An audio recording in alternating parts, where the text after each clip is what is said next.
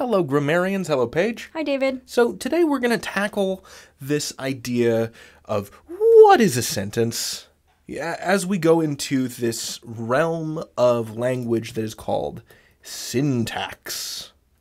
And syntax is this concept of basically grammatical order. What this word syntaxis literally means in Greek is, putting together and arranging, right? So it just means ordering of language. So that's like what a sentence is. That's what a sentence is. That's what a sentence is. It's what the components of a sentence are. And we'll go into all of that in much greater detail. But in order to do that, first of all, we have to figure out what a sentence actually is. So the definition that you and I came up with, Paige, is that a sentence is a grammatically complete idea. Right. It's a bunch of words that say one complete thing. So all sentences have a noun or pronoun component, right? And that's what we call the subject.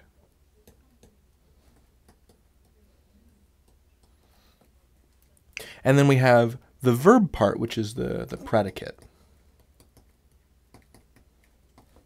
So a sentence has to have like a thing or a noun or a pronoun. Sure, that's the subject. Yeah, and something that it's doing. Sure, that's the predicate. Yeah. Okay, so let's say we've got this sentence. The great big dog licked my face. Here is our sentence. What is the subject? Subject is the great big dog. All right. And that means that everything that's not the subject is part of the predicate, right? Mm-hmm. So licked my face is the predicate. So this is the noun chunk that is performing the action of the sentence. You got it. Cool. Yeah. So all sentences have to have this, right? Yeah, they have to have a subject and a predicate, these two separate parts. So if you asked a question like, are you named David? Okay. If you asked that of me, which, go ahead. Are you named David? I am. Is this a sentence? It's really short. It is very short, but you see I is a pronoun. Okay. So that can be the subject. That's our subject. And am is a verb. So it has a subject and a predicate. So this is the noun or pronoun part, and this is the action that it is performing.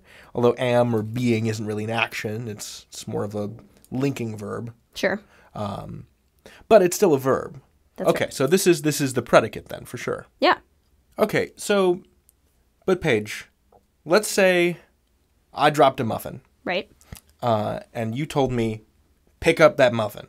Uh-huh. That sentence doesn't seem to have, so let me write that down.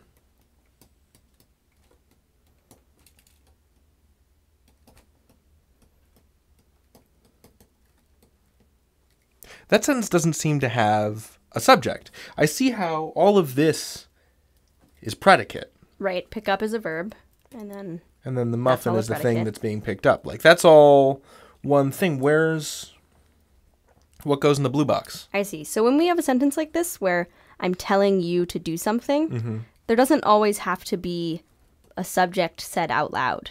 Okay. This is like an order, right? I'm telling you, you have to pick up that muffin. So this is kind of like an invisible secret subject. Right. And the subject really is you. Okay. You pick up that muffin.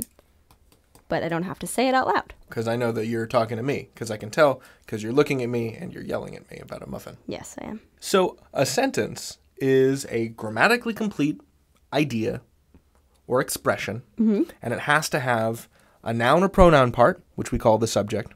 And it has to have a verb and all its baggage part, which is what we call the predicate. And sometimes that subject can sort of be implied or invisible, as in the command, pick up that muffin. Right. Cool.